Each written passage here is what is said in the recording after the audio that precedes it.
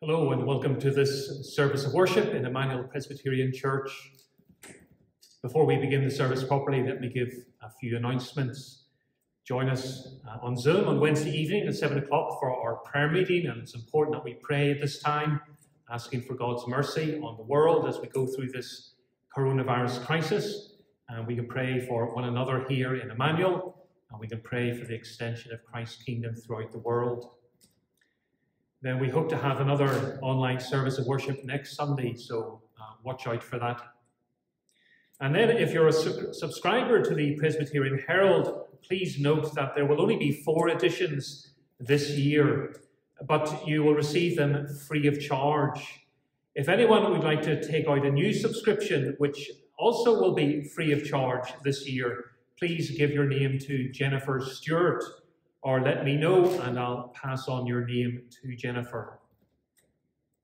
But we're here to worship God, and in Psalm 92 we read these words: "It is good to give thanks to the Lord, to sing praises to your name, O Most High, to declare your steadfast love in the morning and your faithfulness by night.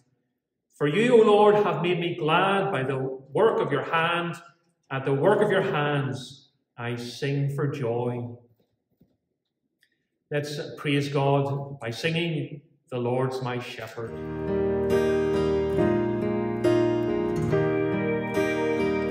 The Lord's my shepherd, I'll not want. He makes me lie in pastures green. He leads me by the still, still waters. His goodness restores my soul, and I will trust in you alone, and I will trust in you alone. For your endless mercy follows me, your goodness will lead me home. He guides my ways in righteousness, and he anoints my head with oil, and my cup it overflows with joy. I feast on his pure delights, and I will trust in you alone, and I will trust in you alone. For your endless mercy follows me, your goodness will lead me home.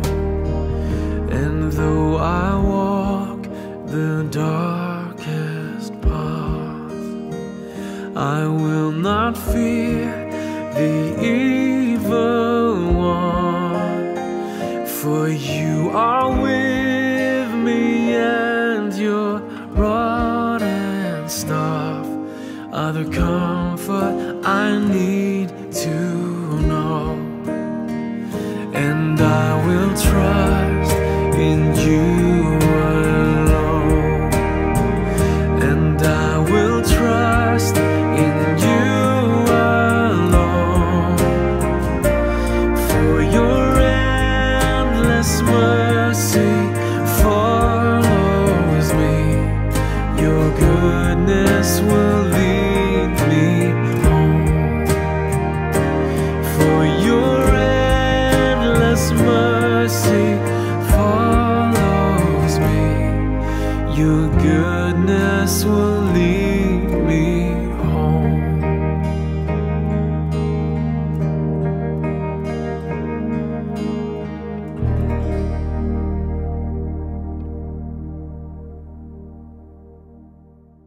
Let's turn to God in prayer. Almighty God, our Father, it is always good to come before you and to give thanks to you for your goodness to us. We praise you because you care for us the way a shepherd cares for his sheep. And so just as the shepherd provides his sheep with food and water, so you provide for us, giving us every good thing that we need for this life. Just as a shepherd gives his sheep rest, so you give us rest for our souls.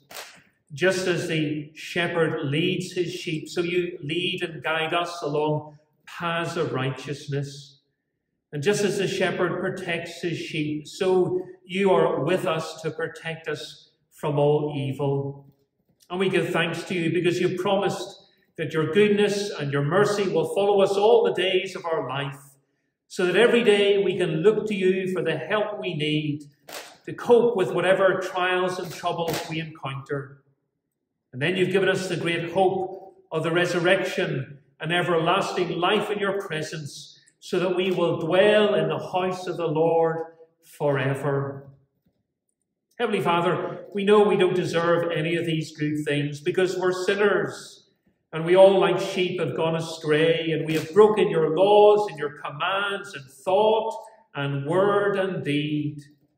You have commanded us to do all things for your glory, but we have dishonored you by the things we have done.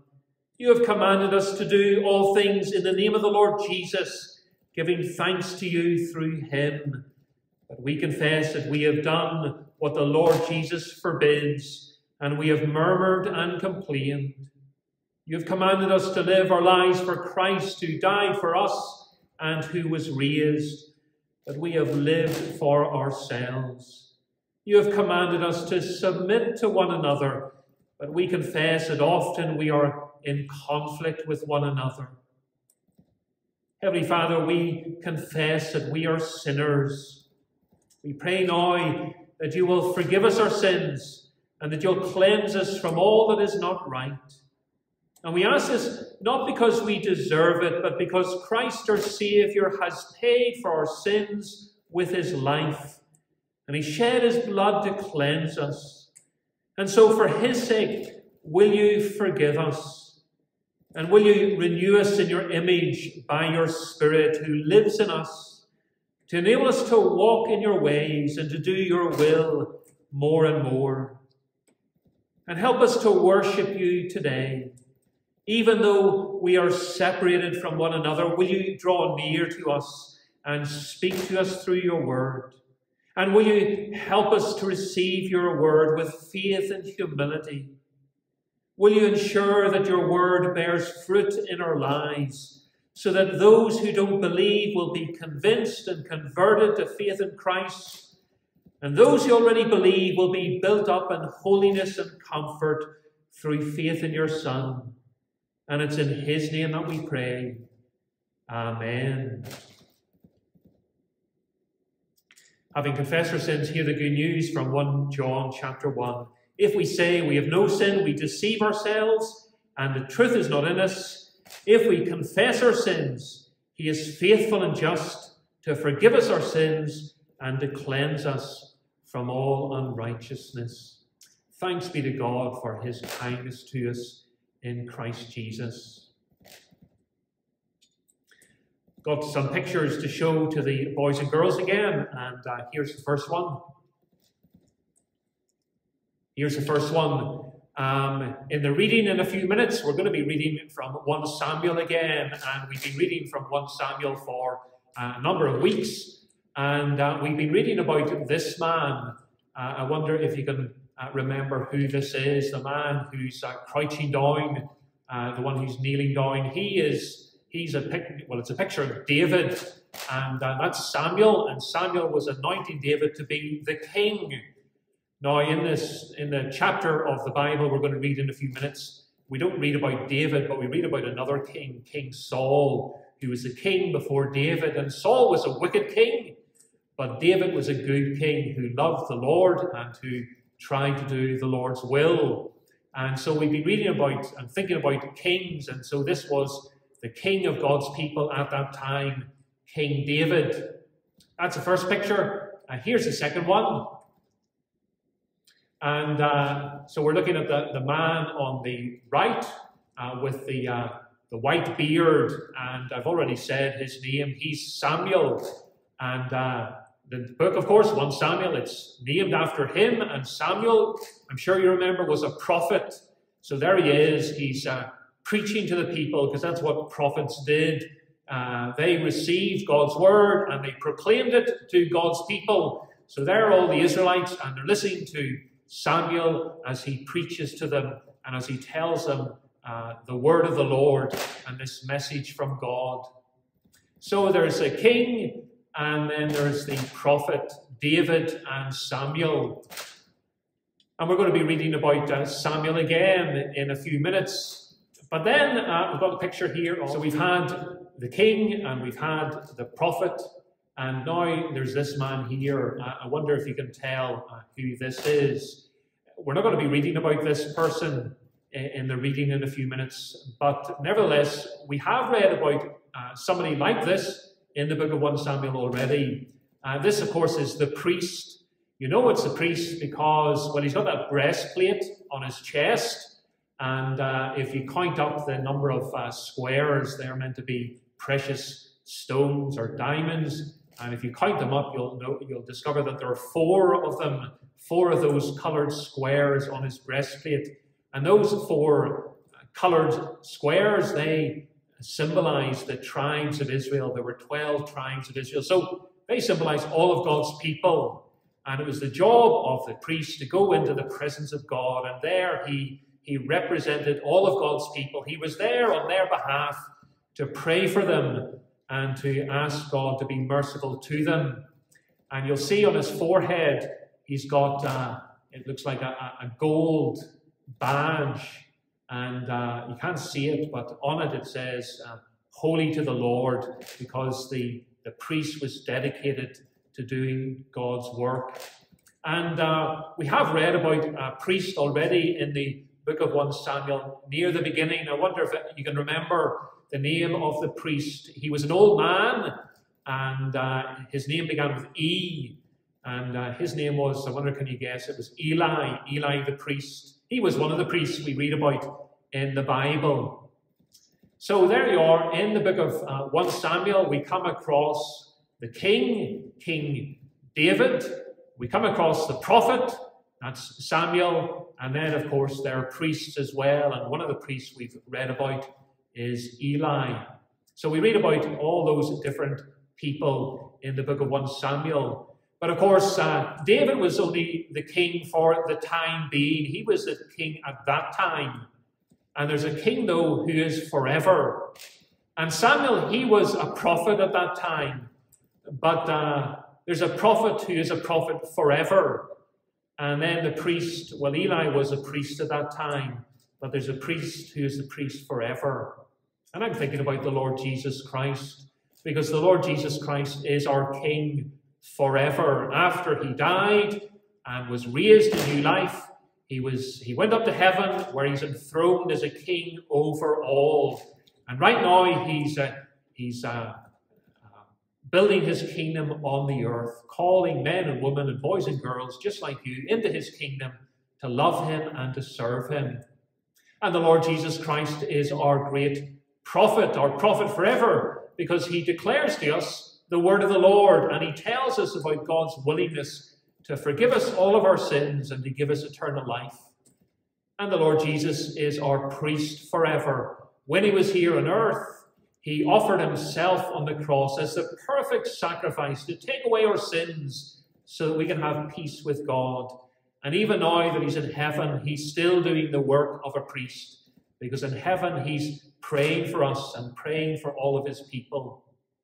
And so as we've been going through the book of 1 Samuel, we've been reading about kings, we've been reading about prophets, we've been reading about priests, and they all point us to the Lord Jesus Christ, who is our great king, our great prophet, and our great priest, who came into the world to save us from our sins and to give us eternal life.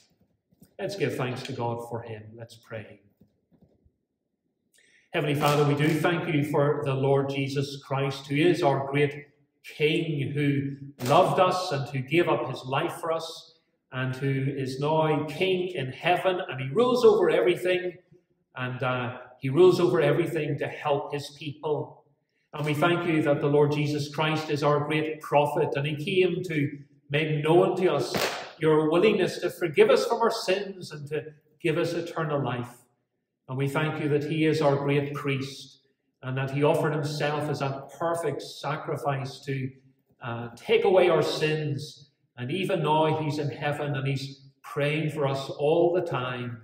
And so we thank you for the Lord Jesus Christ. And we pray that you'll help us all to trust in him and to rely on him alone for salvation. And help us every day to give thanks to you for Jesus Christ, our Saviour. And it's in his name that we pray. Amen. I'm going to read from God's Word now, from 1 Samuel, and the reading is chapter 28, verses 3 to 25. 1 Samuel chapter 28, verses 3 to 25. And this is the word of the Lord.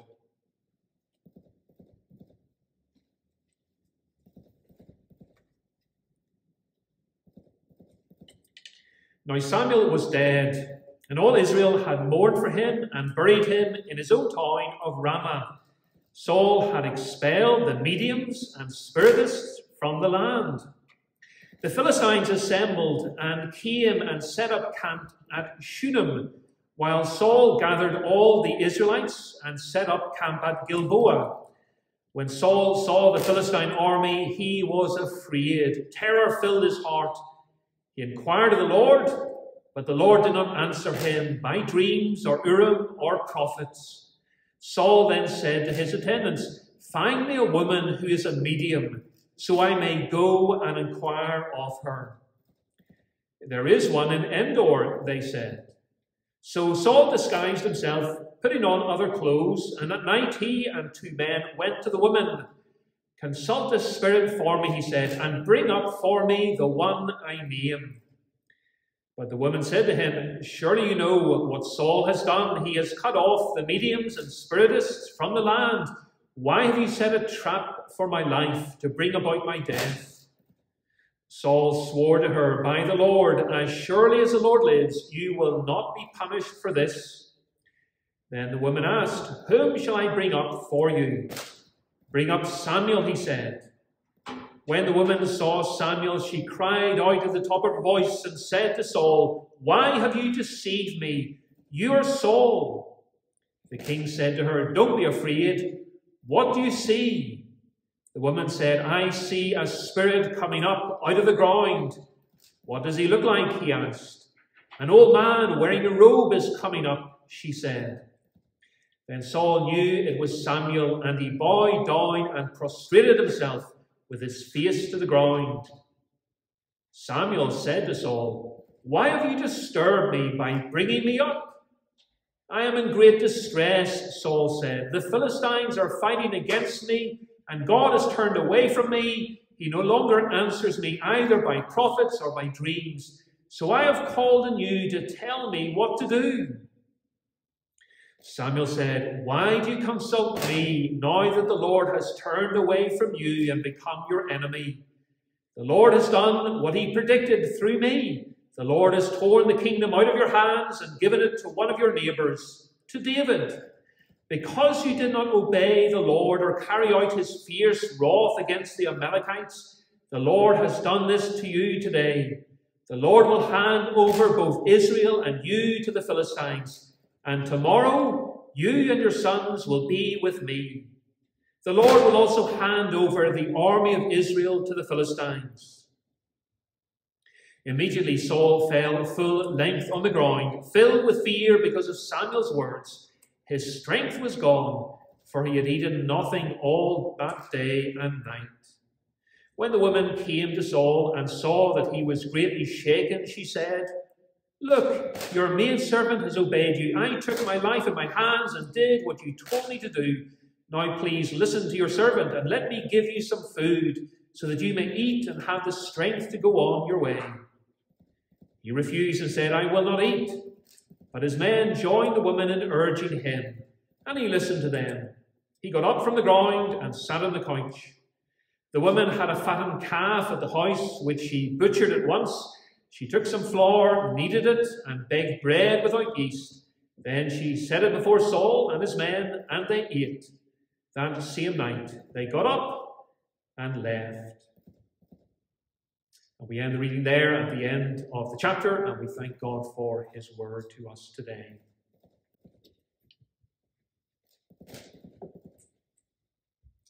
Let's pray for a moment.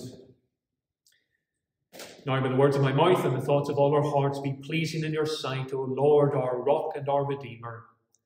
Amen. Last week we read how David went to live among the Philistines for a time, and though it may have looked from one angle that he had lost his way and that he was now siding with Israel's enemies, he was in fact doing what the Lord's anointed king was supposed to do, because he took over the city of Ziklag, which is part of the promised land, and he conquered the enemies of the Lord who were living in the land at that time.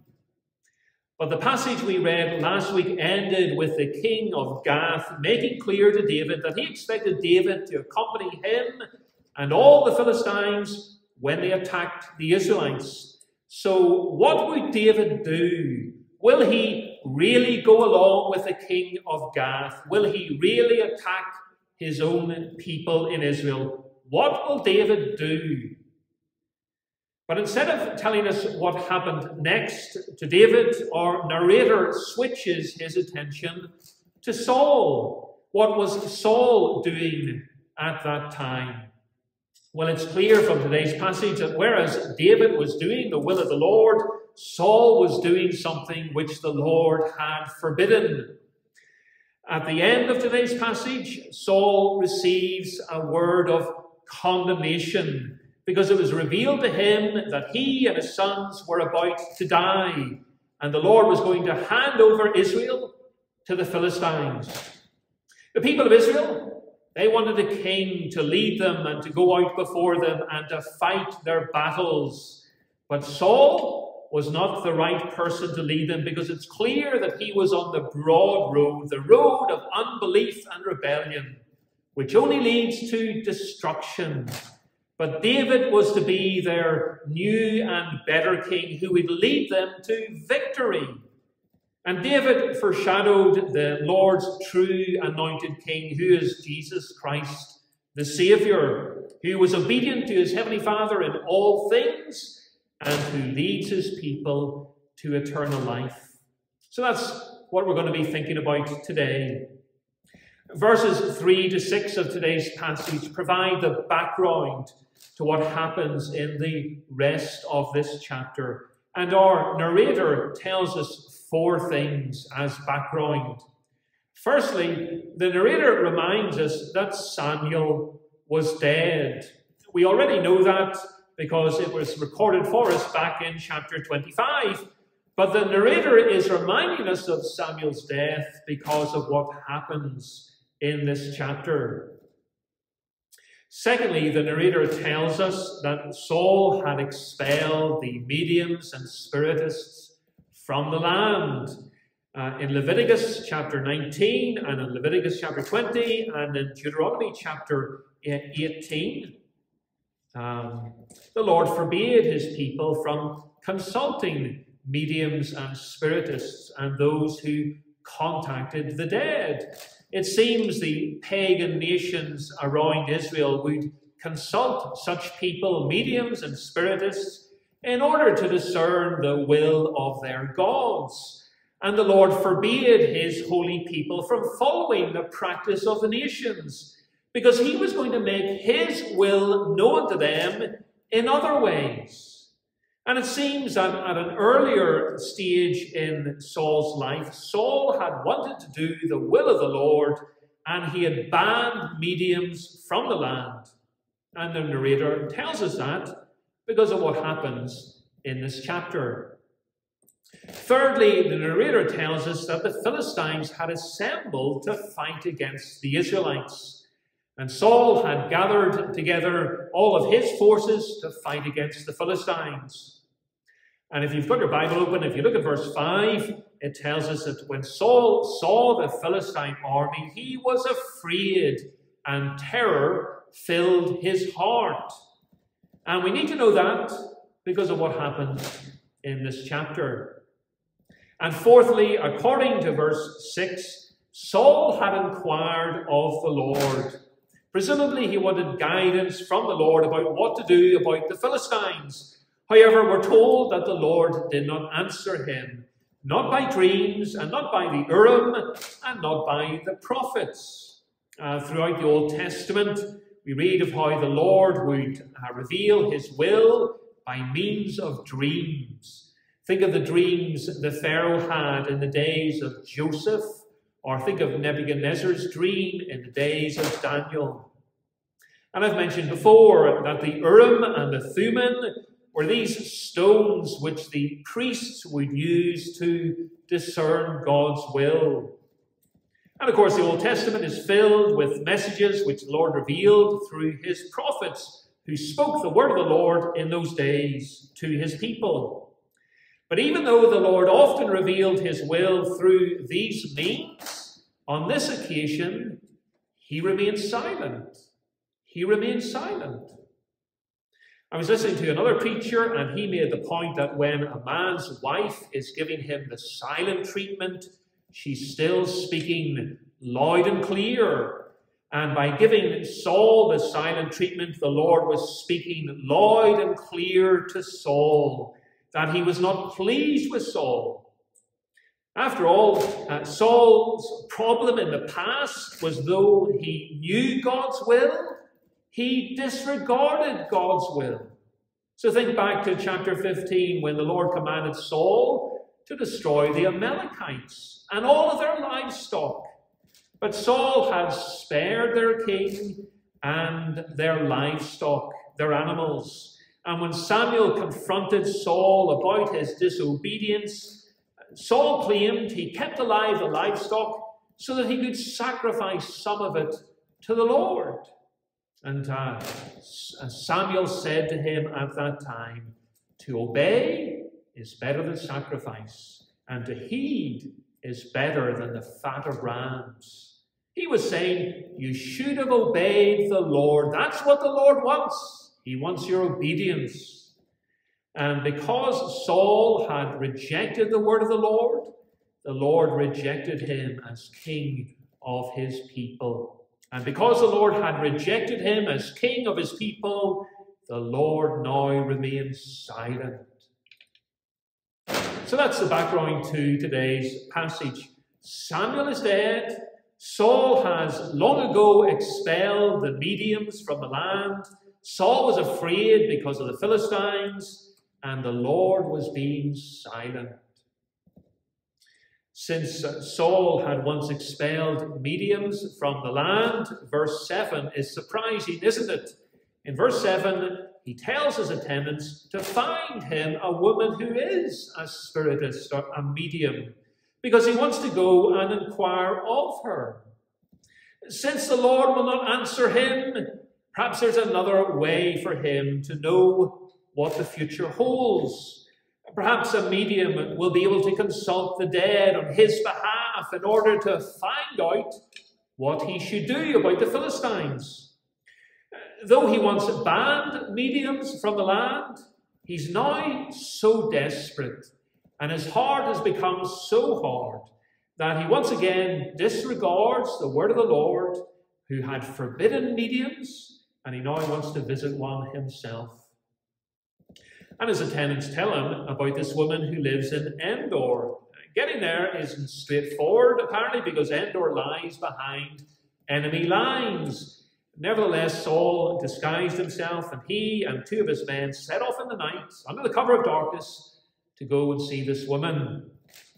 And when they arrived, Saul hides his true identity from the woman and asks her to bring up from the dead the person he wants. Now, she's worried that this may be a trap because she knows that King Saul has banned mediums from the land. So is this man who has come to her trying to trap her? Is he going to arrest her and hand her over to Saul if she does what he has asked?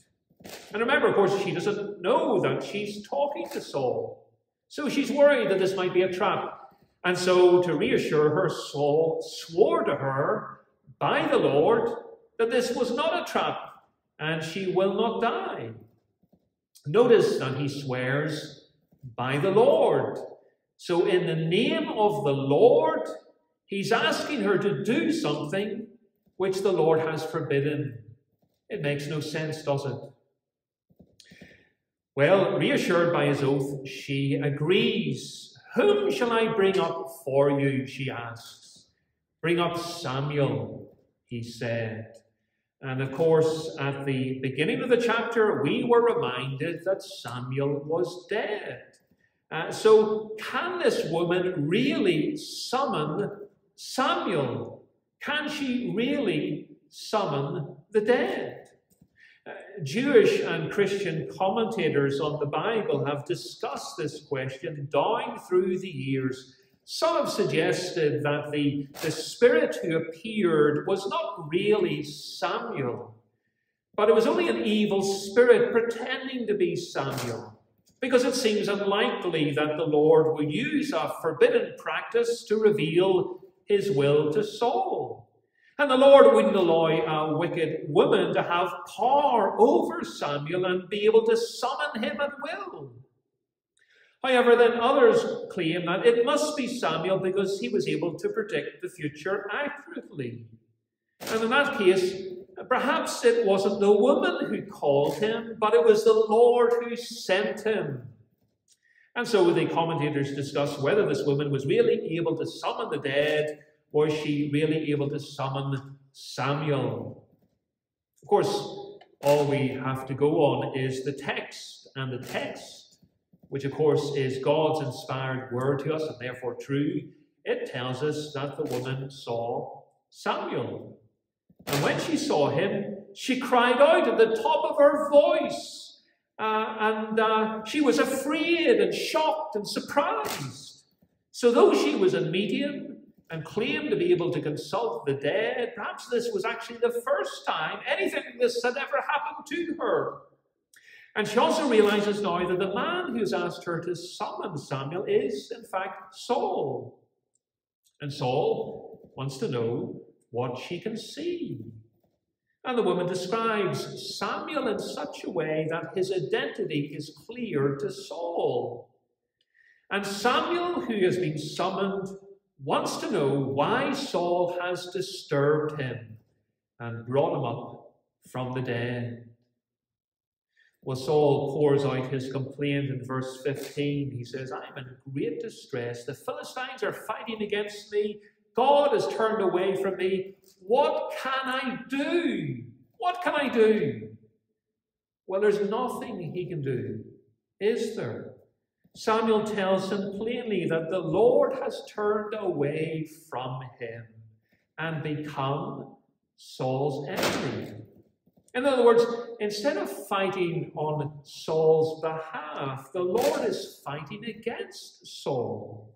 He has sent the Philistines against Saul as an act of judgment on Saul for his unbelief and his rebellion, because he didn't obey the word of the Lord when the Lord commanded him to destroy the Amalekites. And so the Lord is doing what he said he would do. He's taking the kingdom from Saul and he's giving it to David.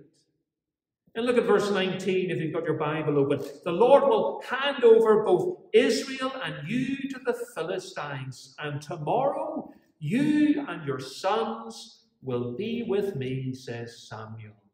In other words, tomorrow you and your sons will be dead.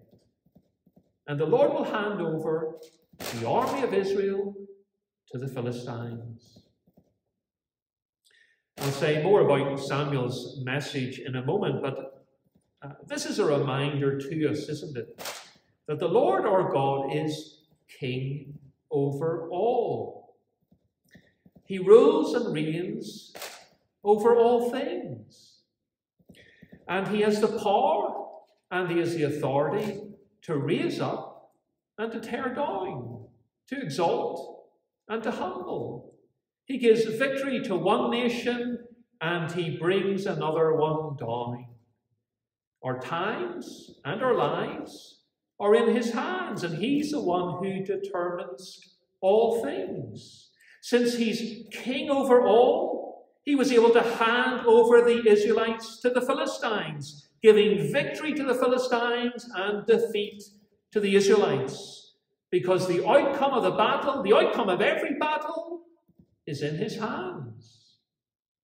And so we all ought to bow down and humble ourselves before him, because in him we live and move and have our being, and we are in his hands, and he will do all that he pleases, and none of us is able to question him and say to him, "What have you done?" And in these days, as we go through this coronavirus crisis, we need to remember that.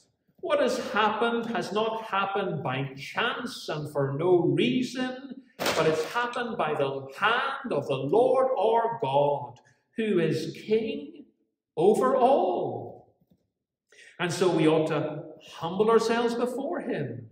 And we ought to ask him to show us mercy and to deliver us from this trouble which he has sent upon the world.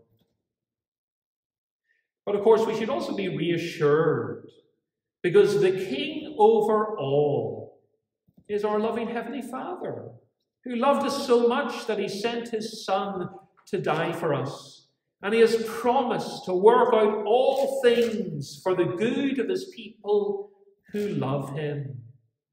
And so if you love the Lord, if you're one of his people, then you don't need to be afraid of anything, because the King over all is on your side.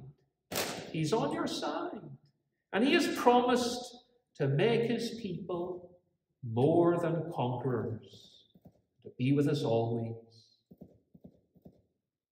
Well, after hearing Samuel's message of condemnation, Saul fell down on the ground, and he was filled with fear. The woman urged him to eat something because he was so exhausted. He hadn't eaten anything all day and all night. And though at first he refused, he later accepted, and he ate his final meal. It was his final meal because hadn't the Lord announced through the prophet Samuel that he would die the very next day? Well, let me go back now to Samuel's words in verses 16 to 19, and to his announcement to Saul, that because Saul did not obey the Lord has done this to him today. The Lord will hand over both Israel and you to the Philistines. God was going to use the Philistines to punish Saul for disobeying him.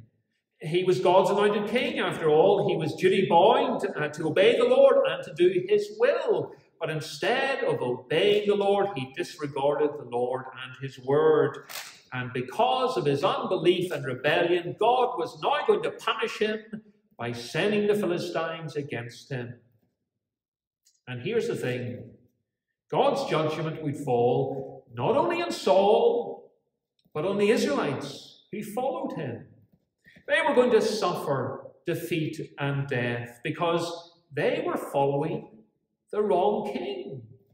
Since he was on the broad road, the road of unbelief and rebellion, then they were following him along the same wrong road. And that road leads only to destruction. But there was another king, wasn't there? A new and better king. There was David, who was doing the will of the Lord, taking over the promised land and conquering the enemies of the Lord, as we read last week. And the Lord was with David, and the Lord was granting him success. And the Lord not only gave success to David, but he gave success to David's men, to all who followed David. And so those who followed the wrong king were living under the judgment of God, but those who followed the true king were living under God's protection.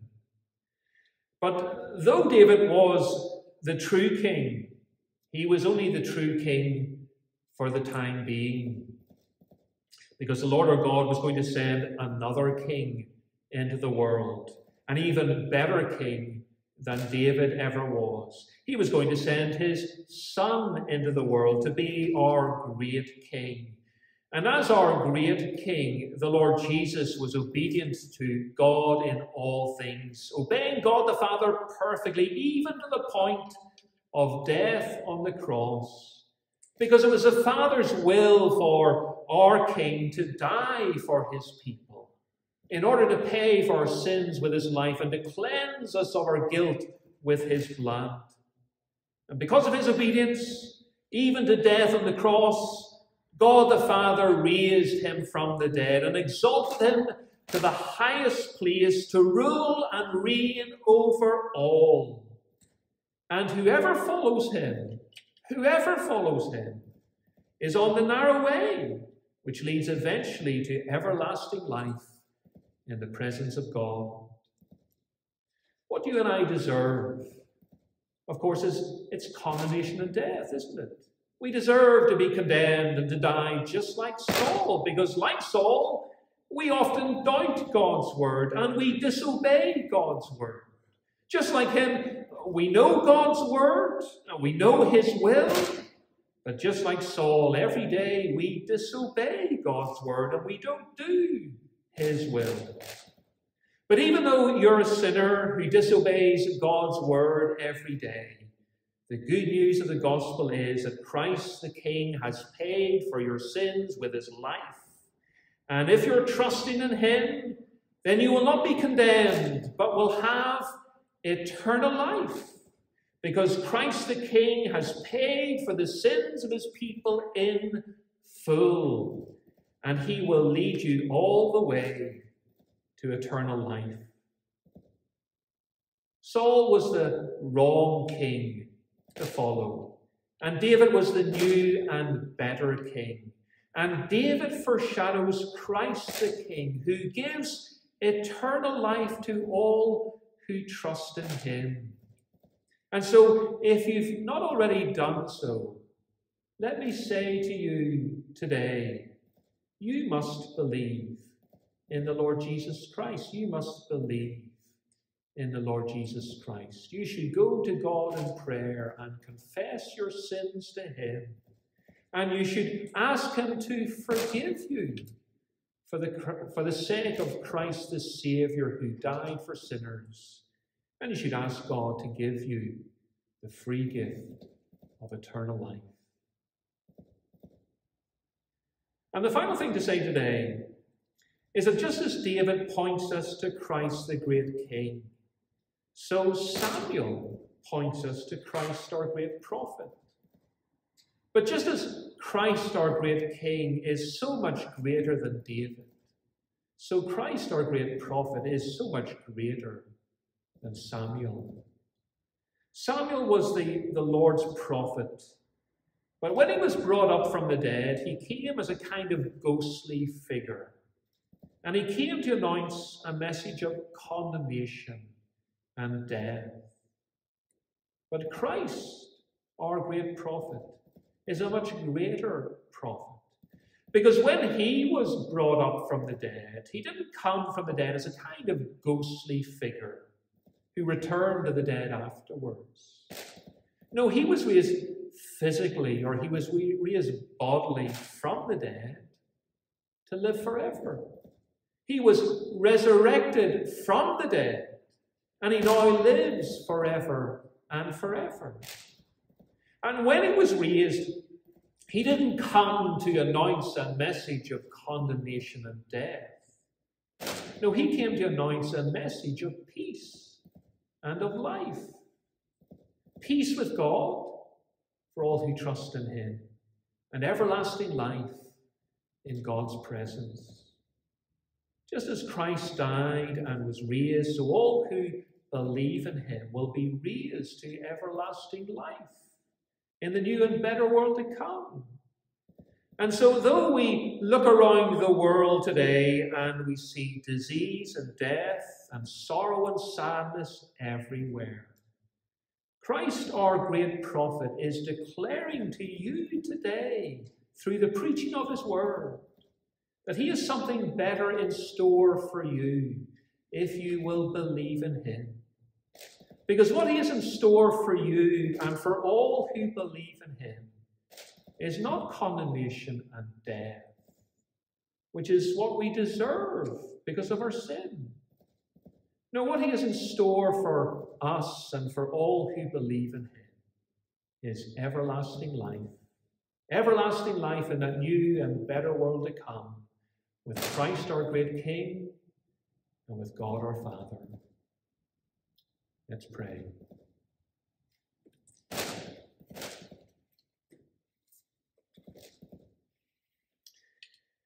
Heavenly Father, we give thanks to you for the Lord Jesus Christ, who is our great King, who died for us, and who is our great prophet, who proclaims peace and life to us, and who is our great priest, who offered himself on the cross as a perfect sacrifice for sins.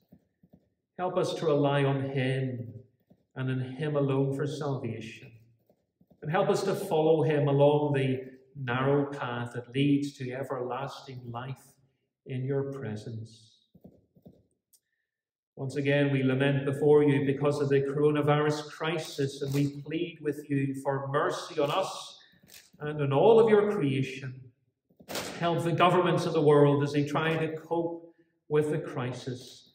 Help all those who are caring for the sick and the dying. Help people everywhere to be wise and alert and to comply with all of the restrictions that are in place. Keep safe the weak and the vulnerable. And we pray that the number of new infections would go down all over the world, and that the vaccines will be available in every nation, and that they will be effective. We pray too that you'll turn the hearts and minds of people around the world to seek after you. We pray that they'll turn from their unbelief and rebellion and turn to you through Jesus Christ, your Son, trusting in him for forgiveness and peace with you and for the hope of everlasting life in the new and better world to come. And we pray that all over the world, many more people will be added to the church, and that Christ's kingdom will be extended throughout the earth. We pray too that you'll help us in Immanuel. Help all those in our congregation who are cut off from their families and loved ones, and who are feeling isolated. Help those who are anxious about work and who are worried about how to cope financially. Help those who are homeschooling their children and who are struggling with it. Help the children and young people to cope with all the restrictions and the interruption to their education. Help those who feel that things are too much for them. Help us to know that we can look to you, our faithful Father, for all that we need, and help us to be patient in our adversity and to trust in you.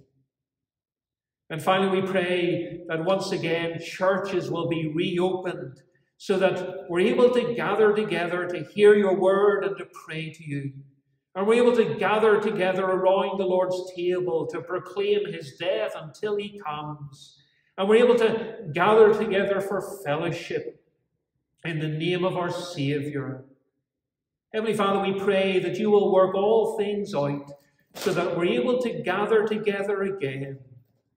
And will you work in us so that our desire to be in your presence and our desire to be with one another will not weaken, but will only become stronger, because this is what we will do forever and forever in glory. And we ask all of these things in our Saviour's name. Amen. Let's praise God by singing, "Oh, to see the dawn of the darkest day."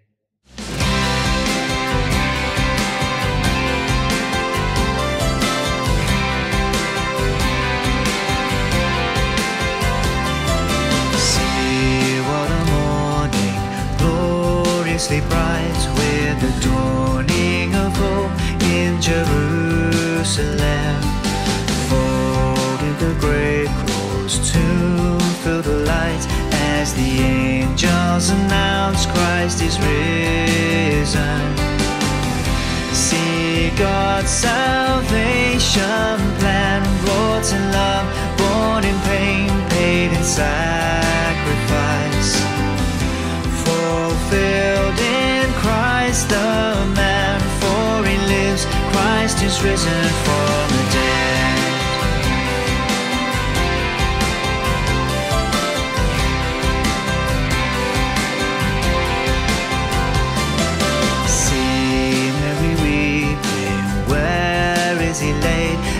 tears and sorrow she turns from the empty tomb.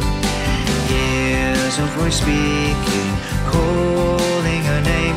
It's the Master, the Lord, raised to life again. The voice that spans the years, speaking life, stirring hope, bringing peace to us, will sound till he appears, for he lives, Christ is risen from the dead.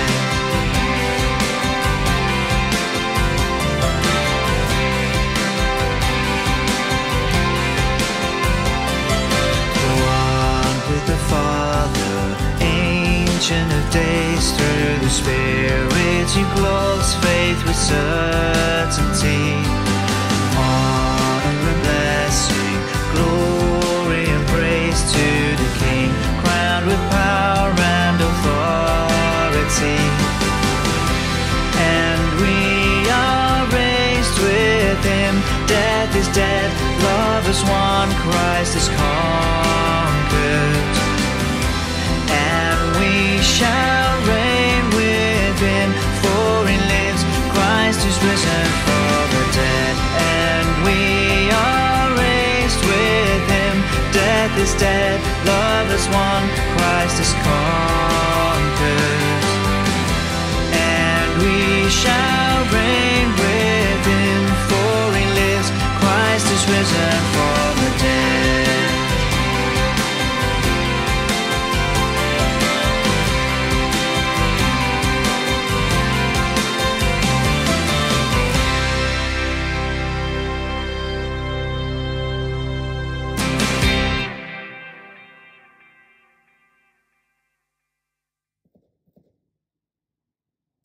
Go forth in the name of the Lord. This is God's charge. We should believe in the name of his Son, Jesus Christ, and love one another just as he has commanded us. The grace of the Lord Jesus Christ and the love of God and the fellowship of the Holy Spirit be with you all. Amen.